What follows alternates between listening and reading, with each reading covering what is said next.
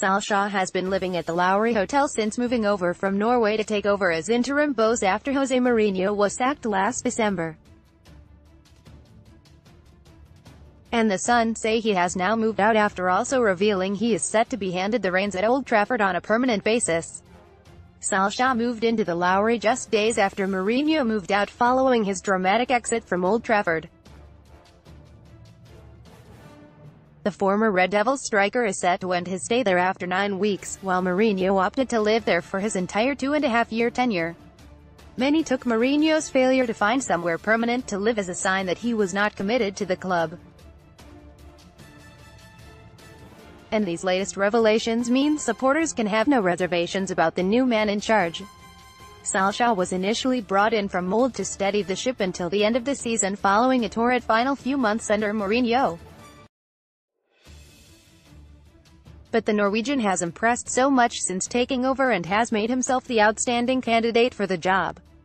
Ole Gunnar Solskjaer looks set to be given the Manchester United manager's job full-time. ManUtd, the 45-year-old has guided them to 11 wins, 2 draws and just 1 defeat in his 14 games since taking over.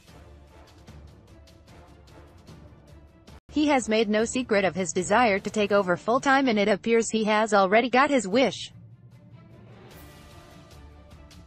Solskjaer has the overwhelming support of the fans and players, both current and former. And club legend Gary Neville suggested there would be a mutiny among supporters if he was to leave the club at the end of the season.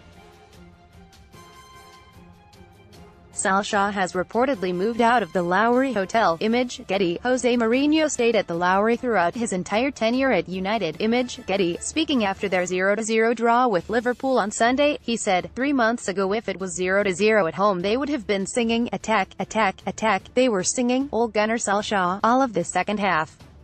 The mood has completely transformed. He has the crowd with him. I think at this moment in time if you're the board you are not in a position where you could give it to someone else. I think there would be a mutiny. The fans love him. They were getting behind the team in the second half but mostly they were singing for him.